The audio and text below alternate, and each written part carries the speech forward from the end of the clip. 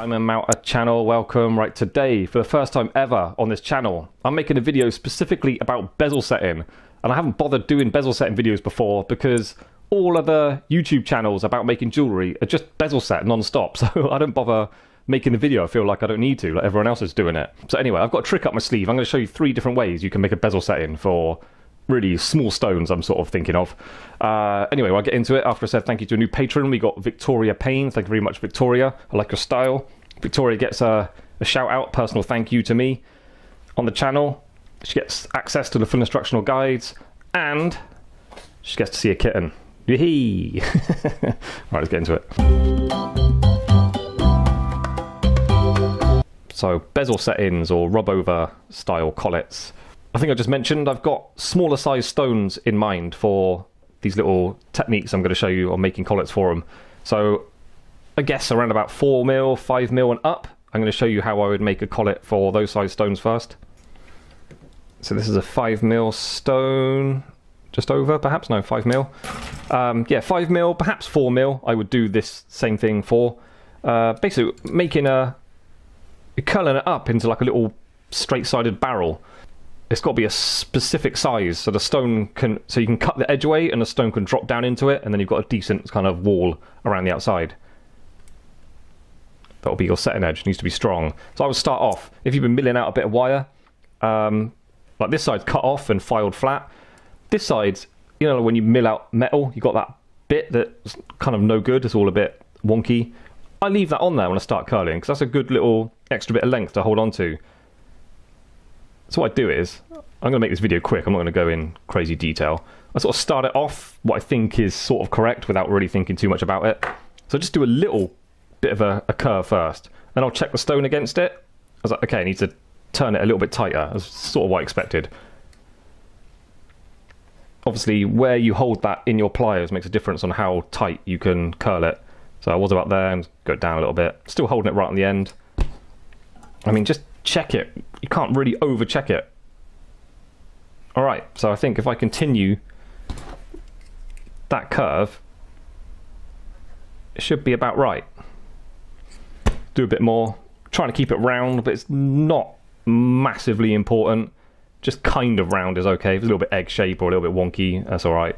So yeah, checking again, looking at the girdle on my stone and checking the curvature against that. When it's still open, I might curve it a bit more. But before I close it right up, I will now cut off that bad bit, just because it's easier to do. So it's just the way I work, but I prefer cutting it off now rather than wrapping it over and then cutting through 2 walls. I just find that a bit more of a liability, a bit more of a risk to cutting it a bit wrong. Because you've got to be quite specific about the size. You don't want to waste metal, and you certainly don't want to make it too small accidentally, because then you've got to start again. So yeah, I just cut it off now, and I nearly always choose parallel pliers for this, just because they grip things really tight, you can hold on things tighter, and they're far less likely to slip off. These kind of pliers, you can do the job, it's alright, because they don't open, they're open like that, like scissors. They're sort of gripping more the bottom half, so it's more likely to be able to move, so you're more likely to cut it wrong, you're more likely to break your saw blade, also more likely they're going to slip off, and when they do, they don't just slip off like that. They gouge the corner, so bit of a liability. So I just find it safer to use parallels, like squeeze that really hard, doesn't move. So less likely to break my saw blade. Just cutting off that end bit. They're not perfect. Things do still move about in parallel pliers, but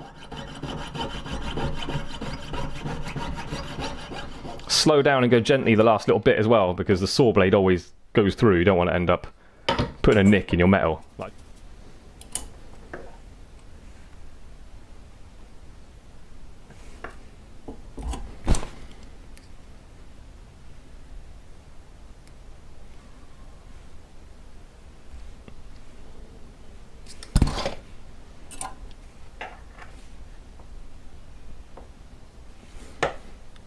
looking pretty good.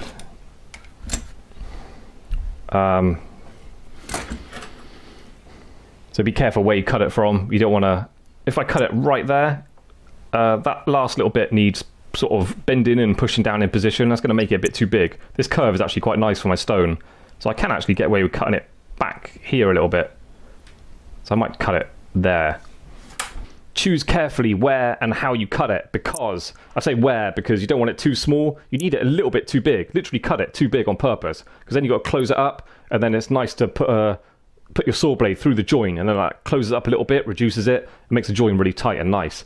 Also, I say like be careful how you do it, because you want to go straight down. If you start cutting off at a bit of an angle, you've then got to match the ends up again, so you'll have to file it back, and then you're risking making it too small. Obviously, this is just a parallel-sided little collet.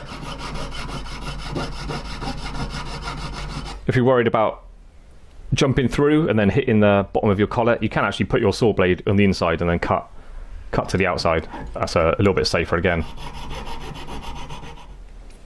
Like I say, you rarely make them perfectly round by hand, but we've got the tools like all the collet punches and stuff to put it in. So that does a lot of the work for you. But it pays to get it kind of round, because you're working to the size of the stone, so if it's completely off round, it's likely you're going to get it wrong. Okay, so there's mine. Like, not perfectly round. I haven't cut through the join or anything. I've just basically turned it up with pliers and touched the ends. It's good enough, so I can check the stone on it. Check the size of the stone. And yeah, it's just right. It's just a bit too big. It just sort of goes in there. I want it more on the edge there, so it can sit on a nice shelf, and then also have a decent amount of wall thickness to push over the stone.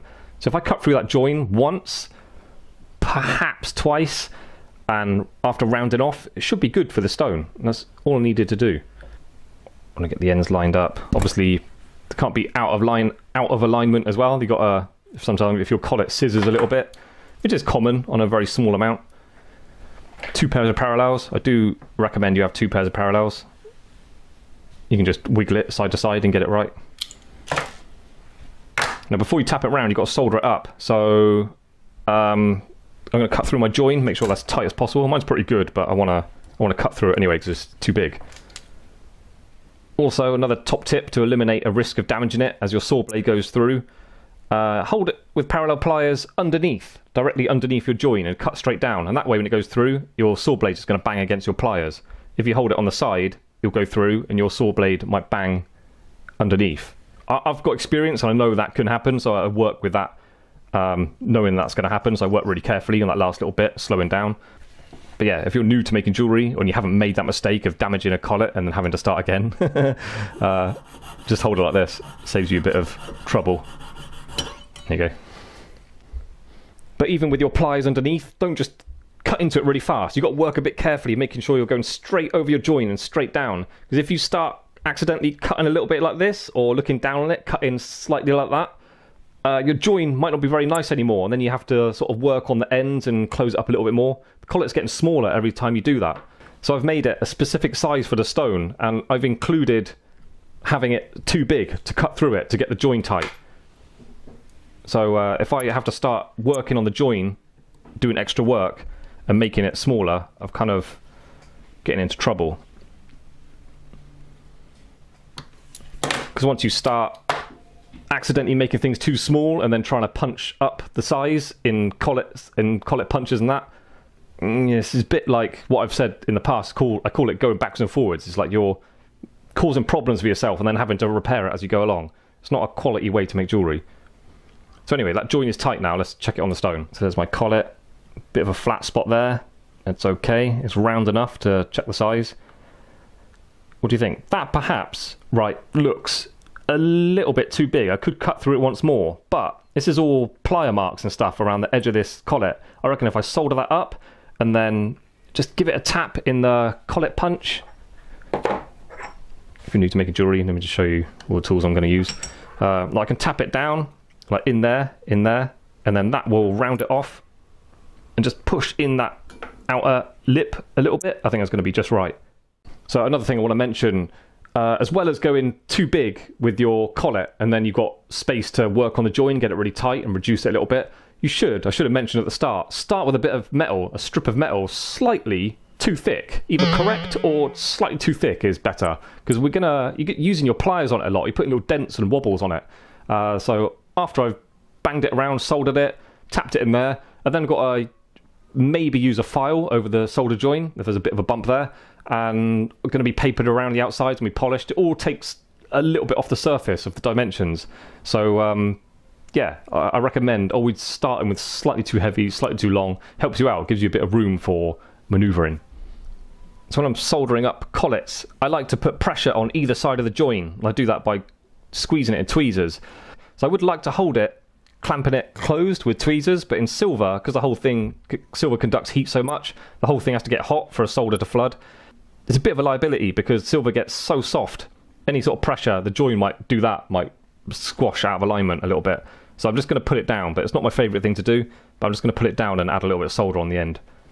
So you're making a collet that's going to be joined to another piece of jewellery you're making. It's probably an idea to use hard solder. Might help you out at later stages of making your piece, whatever you're making. It's probably preferable to have a smaller bit of solder than too big, because you end up with a big lump there, just more work to do. It's difficult. You just learn from experience. Sometimes you use too much on purpose, sometimes you use almost too little.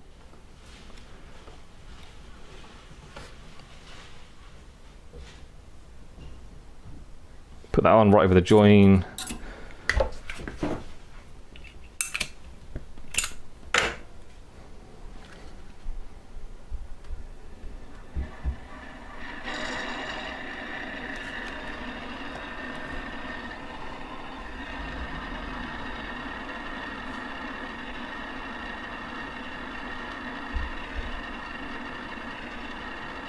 There you go. You want to check your join. Flooded on top, it's gone down the outside. Gone down the inside, always worth a look. You should have you should be able to see the solder gone all the way around it. So people who've seen my videos in the past will confirm that I always go on about having a tight join, but it's such a benefit. Like my join was good, so I just used a small bit of solder, flooded first time easily where I wanted it to go. So that's as strong as possible, neat as possible. I've saved time, I've saved money, because I wasn't constantly adding solder to fill up gaps.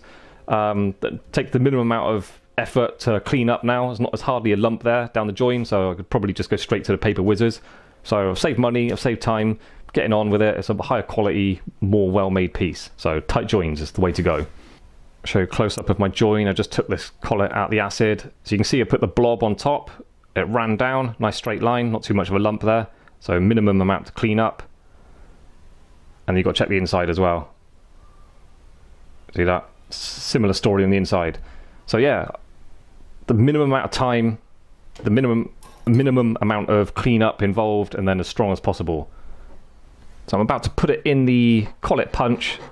You want to get any kind of lumpiness off the outside, otherwise the punch can't really do its job properly. I'm just going to flatten one side as well, someone at the door.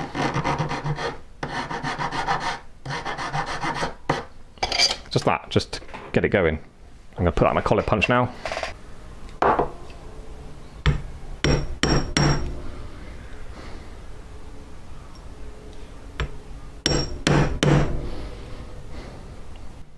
So there might be a bit of an illusion going on because that inner edge hasn't been punched out, so that might be a little bit wobbly still, but the outer should be good. And that's about what I'd like. I need to cut out, let's see if I can tilt that. That's about like what I'd like. I like a nice strong setting edge that can be set neatly, and it just looks like a nicely finished thing. And there's also a decent amount to cut out the inside as well, so that sits on a strong shelf, supported all the way around nicely. Also got a strong edge pushed over it. And also, there's still plenty of metal there for setting and cleaning up around the outside, because that would need like perhaps a light file and then papering around the outside as well. Okay, 4 mil. Sorry, under 4 mil stones. I'll tell you what I do. Very complicated. So this is a 3 mil, I think. Very complicated. I'll show you what you do. You get a bit of tube, yeah, that's slightly bigger diameter than your stone. So you've got that bit of a wall around it. And then you just cut it off the depth you want. That's it. So I might have said that sounding like I'm making fun, but I'm really not. Like, I've done this in the past a few times. You just get a bit of chenier, a bit of tube, and you can cut off little sections. The only thing to watch out for, as far as I'm aware, when you buy in this tube, it's nearly always, well, it's always hard alloy metal, so it might be a bit springy when you're setting. It's precious metal, it's a thin little bit of metal, really. You shouldn't have trouble with it. Another thing to watch out for, it's I'm I would recommend, if you want to do this in the future, like you've got to make loads of collets for 3mm stones, it's a good way to go about it. But I would get some 4mm tube, with the thickest wall possible, because I think you can order at different thickness walls. Yeah, get 4mm, thick wall, and then just pull it down in your draw plates to get what you need. Because that wall's a bit thin, you've got to be really specific with your sizes. It's got to be just right for that stone to sit on and be able to cut out the inside so it sits down and then have a set-in wall as well. But yeah, it can help you out a lot having spare bits of tube in your box. And the third way to make these collets, this will be suitable for 2mm, 1mm stones, if you can really rub set a 1mm stone. You can get a bit of wire. If you haven't got tube, this would work for that last stage as well. If you haven't got a bit of tube, if you've got a thick bit of round wire, there's no reason why you can't just flatten the end, get a ball burr. This is what I would do. Well, it helps if you've got a sharp one. I'd probably phrase it out to the diameter I like. Keep it in the middle. This is way harder than normal because this ball burr's not cut in. This is going in the bin after this video. Yeah, I'd get that. So you can check the stone on it, you like the size, and then I'll just drill it out. Just get a drill. Get a drill, drill it out.